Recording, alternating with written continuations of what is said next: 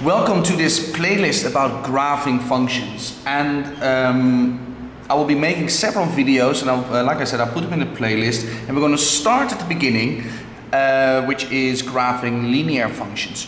But you need to have a solid understanding of graphing linear functions before you can move on to graphing different types of functions. Okay, so just to give you a bird's eye view now, what are we going to do?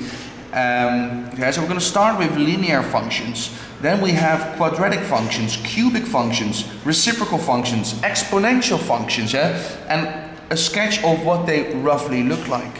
Now, in order to be able to graph a reciprocal function, you need to understand the basics. You need to understand linear functions, okay? Also, when you are graphing a reciprocal function or an exponential function, usually that will also involve, or there will also be a question about a linear function at the same time. Okay, now exponential functions, we call them exponential functions because x is in the exponent. Okay, a reciprocal function, the x is in the denominator of a fraction. Cubic functions, the highest power of x is a cube, a 3. A quadratic function, the highest power of x is a 2. And a linear function, the highest power of x is 1. Okay, and if you draw a linear function, you get a line. And that is very important to realize. Yeah, a straight line if you want. Yeah, all lines are straight because these are curves. Yeah, you get a line when you graph a linear function.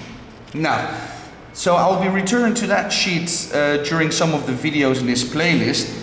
And as you can see, we're going to graph 3 linear functions now, but actually we're going to do that in the next video. Yeah, because now I just want to show you the absolute basics. Because if I want to draw a line, yeah, it's important to realize or to ask yourself, how many points do I need? How many points do I need to draw a line? Now, let's say 1 point. Let's say I have 1 point. Do I now know what the line is going to look like? Well, if I have 1 point, the line could go like this, yeah, but the line could also go like that, or the line could go like that, yeah, or like this. So with 1 point, it's not enough to graph my line. So the question is, how many points do I need to draw a line? Well, the answer to that is 2, because if I have 2 points, 2 coordinates, then my line can only look like this. Okay, so you need 2 coordinates. However, always find 3 coordinates, because if you see that all 3 are on the same line, then you know you didn't make a silly mistake somewhere finding those coordinates. Okay, so that 3rd point is your checkpoint, if you like, your checker. If you find 3 points, let's say 1, 2, and that's your 3rd point, and they're not on one line, then you know you've made a mistake. Perhaps that point is wrong, yeah, because the line looks like this. Perhaps that point is wrong because the line looks like this, yeah, or perhaps that point is wrong because the line should look like that, yeah. So in that case, you'd have to check all 3 coordinates, yeah. But when all 3 are on one line, you can tell yourself, well, I didn't make a silly mistake. And how do I find these 3 points? This is what I do. This equation, this linear equation, because the highest power of x is 1, shows the relationship between x and y. And it is like a machine, if you want, okay? It's a little factory, okay? And you're going to put something in, an x, yeah? You're going to add it by 1, and then you're going to get something out, a y. And you can put anything in for x, whatever you want. Now, I'm never drawing this factory, yeah? But I always draw a table of values, okay? I call it a fishbone table because it looks like a dead fish. You see that? Okay, so choose something for x. What shall I put in? Well, let's say I put in for x the number 1, okay? And the machine starts working, and then y equals 1 plus 1, so y will be 2. So one of the coordinates of this function, of that line, is 1, 2. So 1 for x, 2 for y. You see that? So that is over there. I can do another point. Let's say I take the point 2, okay?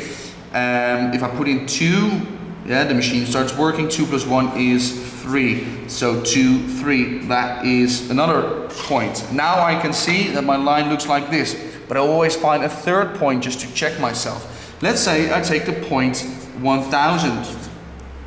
1000 plus 1 is 1001. But that is a little bit difficult to graph, isn't it? Yeah, because that's not going to fit on this piece of paper.